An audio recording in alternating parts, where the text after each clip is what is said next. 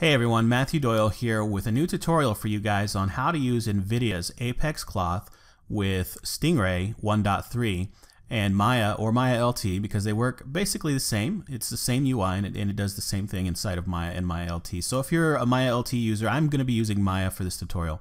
But if you're a Maya LT user, you should be able to follow along just as easily. And Stingray 1.3, which just came out in June of 2016, has ApexCloth support, initial support for it. There are some things that are still being worked on that you'll see in a future version of Stingray, but for now we do have initial support for ApexCloth, and I'm going to show you guys how to go ahead and set that up, get it all working inside of Stingray, and be able to start doing some really cool procedural animations for things like flags and capes and any other object in your world that needs to have a cloth-like bounce to it that is hard to animate manually. It's really great. Physics, the cloth simulation is really great for doing procedural animations like that are really hard to do otherwise with manual animations.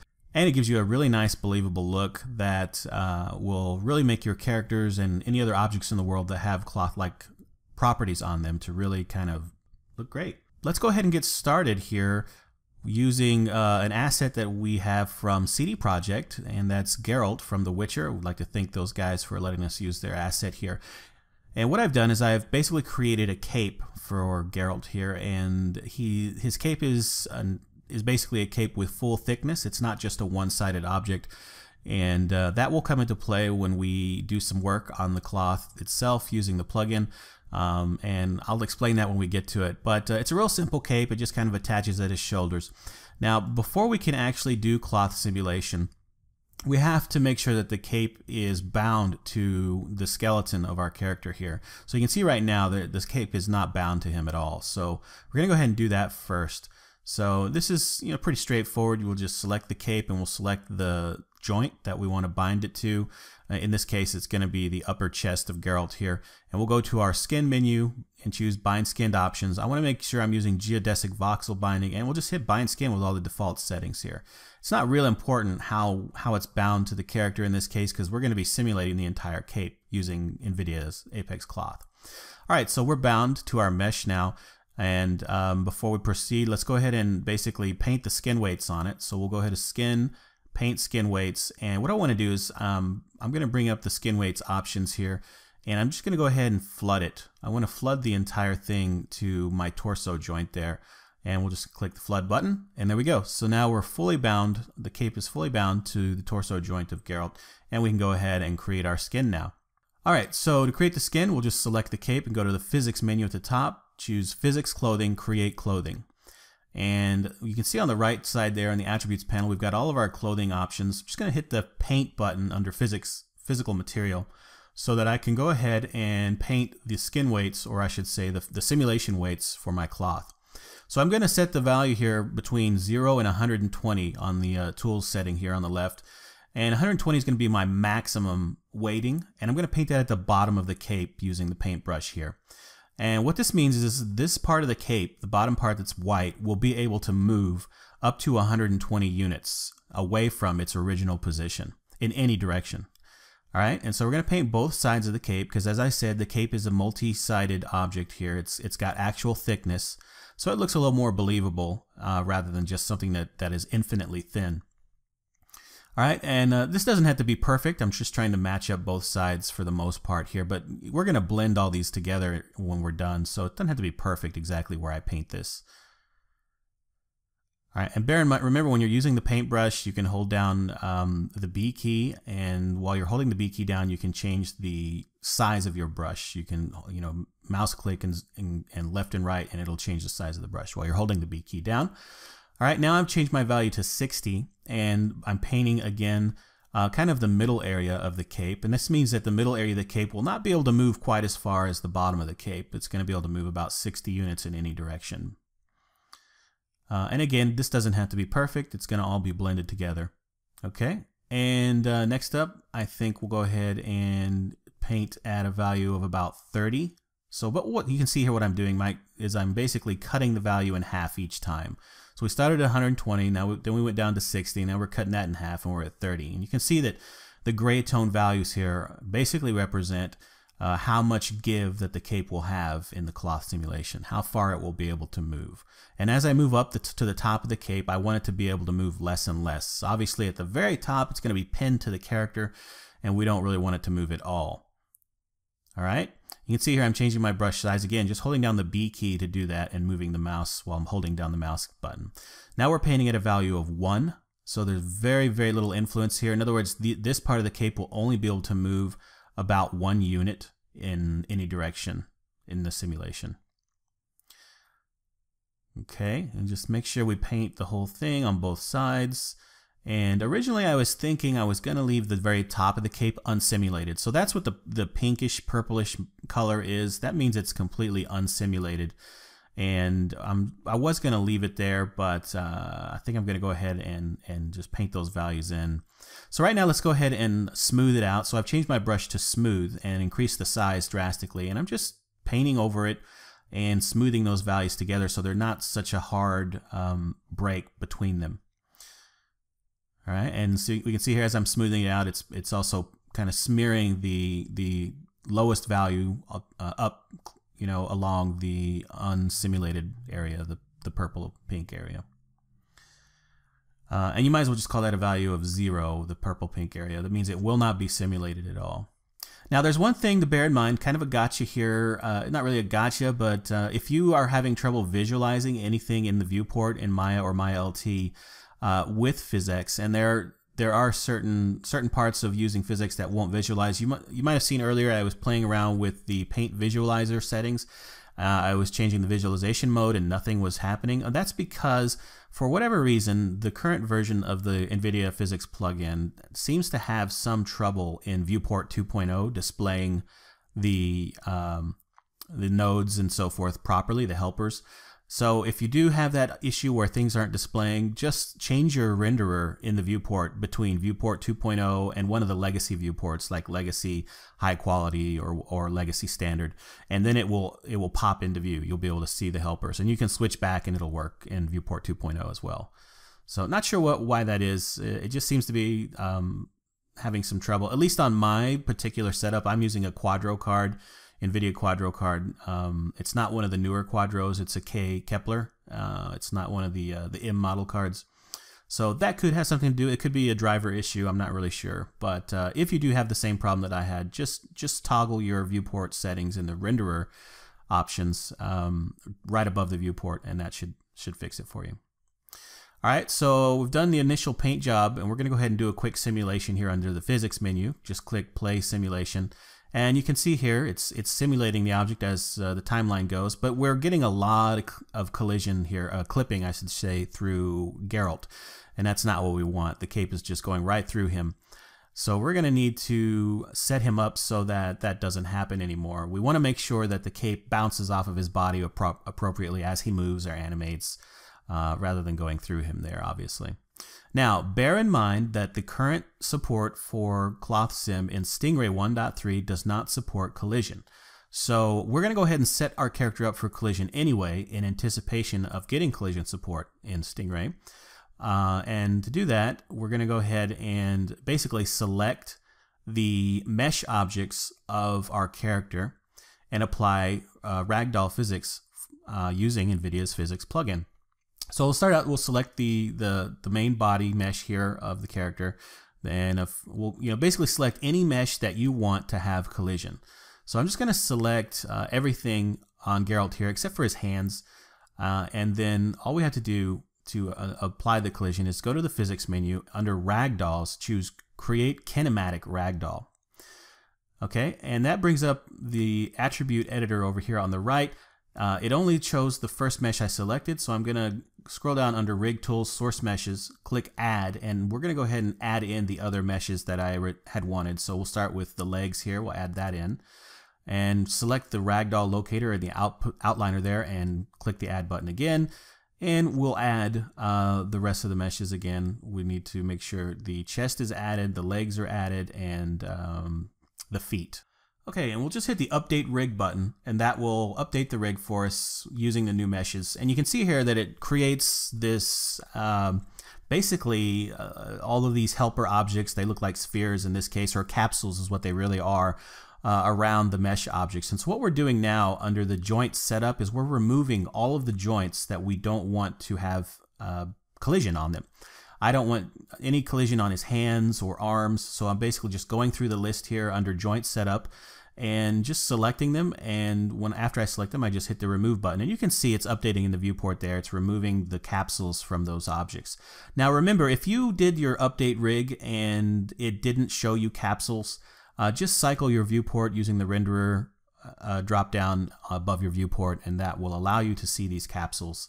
Anytime that happens, just cycle the viewport and it'll fix that issue. So we'll just continue to go through these joints here in the joint setup list and just continue to click remove until all of these capsules that I don't want are removed. And you can change between capsules and also, I believe, mesh, triangle mesh, so that it's more accurate. But just bear in mind that triangle mesh obviously is going to be more expensive to test against collision because basically it mimics the exact shape of your character, whereas the capsules are much more simple approximations of the character in this case, and I think that's going to work out just fine for us. All right, just continuing to remove these joints here. And you could technically go through the outliner and simply select these helper objects on these joints and delete them as well, but I think I tried that originally and it didn't seem to work very well. So this is the proper way to remove these joints from your ragdoll. All right, and we'll just go ahead and get rid of these toe joints as well down here. The toe capsules, I should say, getting rid of them from the joints that they're connected to. All right, so we're almost down to what we need and what we don't need. Getting rid of those. Looking good. So very simple skeleton here, obviously. I probably should have gone ahead and put collision on his upper arms at the bare minimum. There are situations where his arms might actually bounce against or animate against the cape or vice versa, but I decided just for this test case I'm going to go ahead and leave his arms with no collision, and we'll just focus on his torso and his legs now. Alright, so that looks good. Okay, so now what we're going to do is we're going to use the outliner to select these rigid bodies one at a time, and you'll see under each shape node you've got a rigid body node, and if you click that it's going to bring up the attribute editor panel for it, and just select transform in the attribute editor at the top, and that'll allow you to actually manipulate that helper object, that rigid body. And what I just want to do is kind of basically move them around and scale them so that they fit the body shape a little better. Like you can tell on the thigh here that it's not quite fitting that well. It's a little too big and it might not be properly angled.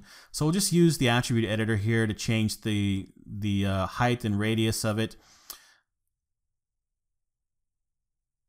And you can see here, by changing the viewport from the viewport 2.0 to something more of a legacy viewport, this will allow me to see my changes more accurately as I change the radius and height of the object. Alright, so now that we've got everything kind of the size and shape and location that we want, we'll select the ragdoll node above his head here. And if we go down under at the very bottom under source meshes, rig tools, we can actually mirror our changes. So in here we'll just choose L underscore for the source and R underscore for the ones we want mirrored to, and just hit the mirror button. And now we have all of the changes we made on the left side are now also on the right side. That way we didn't have to do it all manually. So now we just need to go through the torso objects and make sure that they are all properly sized and in the right location. Just again adjusting their transforms and their radiuses and heights until they kind of fit the body shape of our character. Obviously the main torso object there is a lot bigger than it should be, so we're going to scale that way down. That could basically represent his chest there. And I might actually end up going through here and adding another capsule for his torso at some point, but I think for now this is going to work. And of course his shoulders are way too big, and we're going to need to adjust the shoulder capsules as well. And just, you know, we're not trying to do this so that it's perfect. We just want to make sure it's lined up fairly well so that the collision of the cape looks close enough to realistic that it will be believable.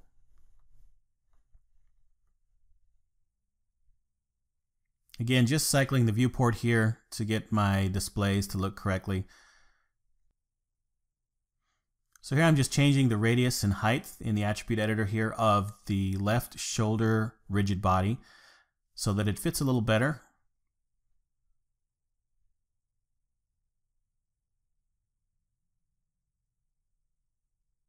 And we'll select the transform and move it a little more into place. It doesn't really matter the orientation of the capsule. It can be rotated any direction you want. It's just the point that the capsule is there. That's all that really matters. So if you want to rotate your capsule to 90 degrees to one direction, or just leave it the way it was created automatically by physics, that's entirely up to you.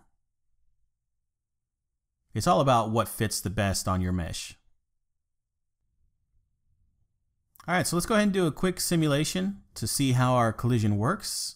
And right out of the gates you can see that something's not right here. Something's definitely not right. The cape is just balling up on his back. So we need to do one more thing here to get this to work. So what we're going to do is we need to also, remember the cape has thickness. It's not just a flat object with no thickness. It's got two sides. So what we need to do is select our cape object, go back to the paint tool, and we need to let physics know which side of the object will be driven by the other side. And right now, the physics is simulating both sides of the object. Now, not only is that more expensive because it's basically double the amount of faces, the double of the amount of verts that it's simulating, it's causing some issues with our simulation. So first of all, under the paint tool, I'm going to go ahead and just paint these guys so that they have a value of 1. So they are slightly simulated, but not by much. I probably could have left those at 0, but I wanted to go ahead and just go ahead and apply. Make sure that everything on the cape had some value to it for the simulation. Now that I've done that, we're going to go ahead and change from max distance to latch to nearest. And what we're going to do is we're going to have the inside of the cape being the latch side. In other words, the inside verts of the cape are going to be latched to the outside verts of the cape. They will not be simulated. Instead, the outside verts will drive them. So all we're going to do is use the paintbrush with latch to nearest, and we're going to paint a full value on the inside here. We want to make sure not to paint any of the verts on the outside though. So just be careful as you're painting that you are not able to see any of the outside verts of the cape or whatever object it is that you're painting. So just go ahead and continue here to paint these verts. We have an edge right now. We're going to go ahead and make sure that we get that edge painted as well. And just paint all around it. You can see the outside is still black. We want to keep it that way for the time being. All right. And just paint, making the brush smaller so that we don't affect too many verts at this point. Start with a big brush so that you can get the large areas, and then, make your brush smaller and then paint the edges here so that we don't go to the other side. Okay. And this is going to solve our problem. You can see I kind of painted over the edge there. I'm going to have to fix that. This is going to solve our problem of the cape balling up on his back like that, not simulating properly, as well as making the simulation more efficient because we're only simulating one side of the cape.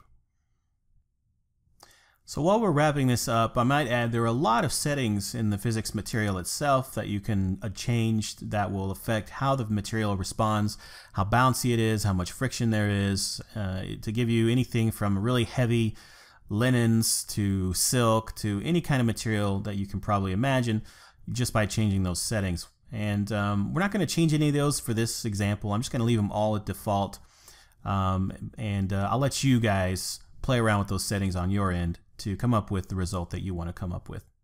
But I think I got a pretty good result just using the default settings for a cape here.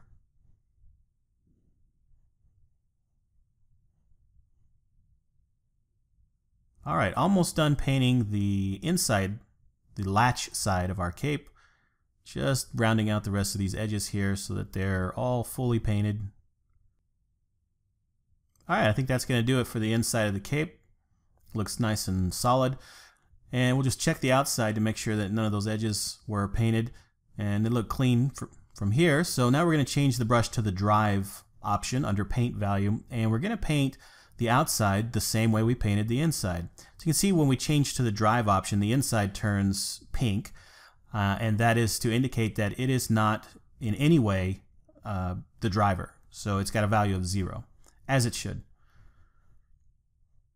All right, and we'll just paint the outside now. And the cool thing is since the inside was already painted as the latch side, anything that we do here is not going to affect the inside. We're not going to accidentally overspray onto the inside because it's already locked to the other value, to the latch value. You can see there it stays clean no matter what we do on the outside. So we don't have to worry about overspray here. All right, which means I can use a big brush to get it depainted a lot quicker. All right. That all looks good. Just doing a last minute check to make sure everything is painted properly here. Great. So now we're ready to do another test simulation. So let's go ahead and we're going to hide the joints in this case. But before we do, we want to actually animate the joints. So we're going to bend them over at the waist here. Just provide a simple animation so that we can see the effect of the cloth simulation on an animated object. And I'm just going to bend his leg as well. And nothing, you know, I'm not going to create a walk cycle or anything for the time being. We're just going to do some real simple stuff just to kind of test it out. But obviously the point is if you have walk cycles or runs or any other animations that your character would have in a game, the cloth simulation will respect those animations. And that's the whole point of this. All right, so we've got our simple animation, and we'll go ahead and hide our joints again. And we're ready to do our test simulation. So we'll go to the physics menu, play stop simulation, and we can see our animation happens, and the cloth is beautifully animating and colliding with our character. Looks great. All right, let's go ahead and rewind our simulation. Now, there's another thing we can do. If we go into the cloth object here in the attribute editor, choose our cape clothing, scroll down to the very bottom, you're going to find an advanced attributes rollout here, and we can actually add some wind. So I'm going to set my wind direction and wind eval to 45 degrees, and wind velocity I'm going to set at 1,000 here, and we'll go ahead and play the simulation again.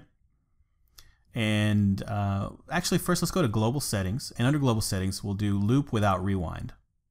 All right, and now we can play the simulation, and now you can see we have a nice wind blowing.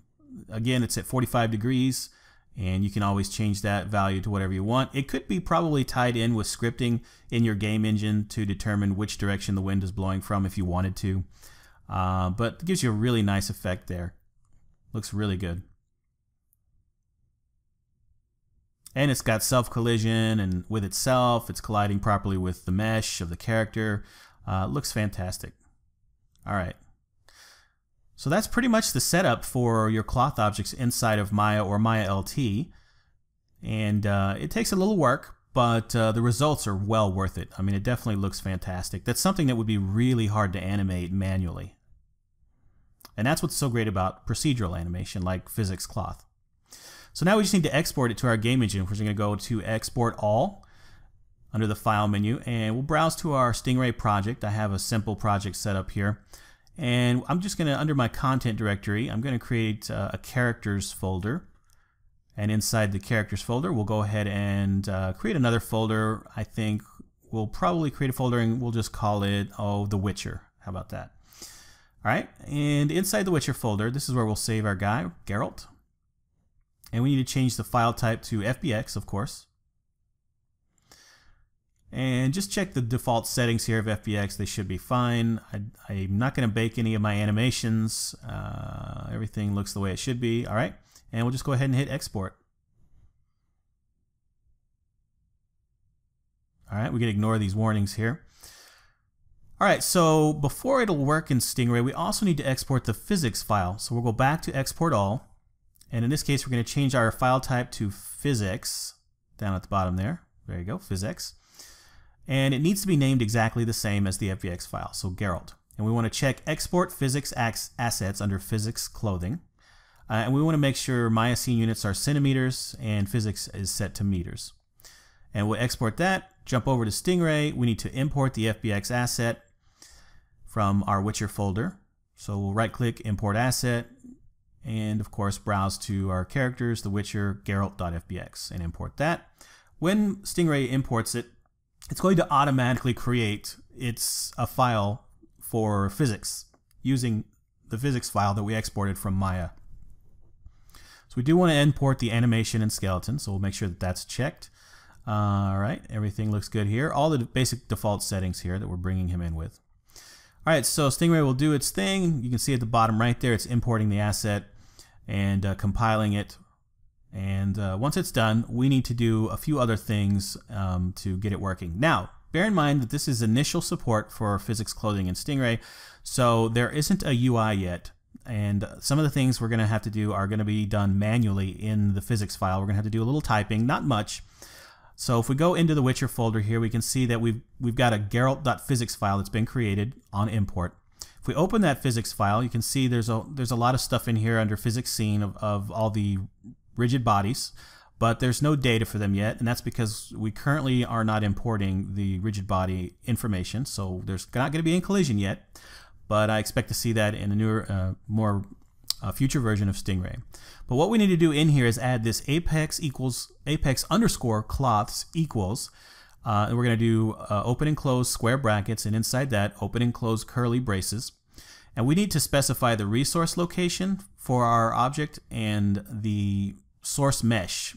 So under resources, we're going to put the relative path to the Geralt FBX file. So content/character/thewitcher/Geralt. You don't need the .fbx. Then we have source_mesh equals cape. And cape is just the name of the mesh object that we had in Maya or Maya LT. And that's it. So now we need to go into the settings INI file, as I brought up here in our project. You're going to find that in the root of your project. And you need to add this bit here that says physx equals ApexCloth equals true and so forth. So just pause the video if you need to know what that is again. And it's just 3 lines. You just need to make sure that that basically enables PhysicsCloth for your project. Also, we need to select the cape shader and disable normal mapping. Currently, there is no support for normal mapping on the cape on the PhysicsCloth, so we need to delete that out of our shader. Just select all of the normal map related stuff, and as you can see here, and then just delete it right out of the shader. Okay? And I'm sure in the future version that will be fixed, but for now we do not support normal maps. And as soon as we do that, we should see our cape in the editor. And it is fully simulating, so I can now grab Geralt, and it's playing in the viewport and moving around as our cape did inside of Maya or Maya LT. And just remember, we don't have collision yet, so that's why you're seeing it colliding through his body, but that will be solved in a future version. All right. One other caveat is that you might want to check your default shading environment. If anything looks blurry, there's a good chance that you're using motion blur in your shading environment, and I believe that currently with the rendering environment, ApexCloth is not supported with motion blurring enabled, so you'll want to disable that as well. All right, so just remember this is an initial support for ApexCloth and Stingray. They will be working on it to add more support for collision and solving issues like normal mapping and whatnot. Look for that in future versions of Stingray. I hope this tutorial has been helpful for you. If you have any questions at all, feel free to leave them on my blog post, and I'll get to those questions as soon as I can. All right, and so thank you guys for watching, and we'll be doing more tutorials on Stingray 1.3 features. Next up, I'll be doing a tutorial on the new particle-based system, which uses shader effects for the billboards of your particles, and it's going to give you a lot more power and flexibility on how to make those particles look the way you want them to look. And all right, so thanks for watching, guys. We'll catch you next time.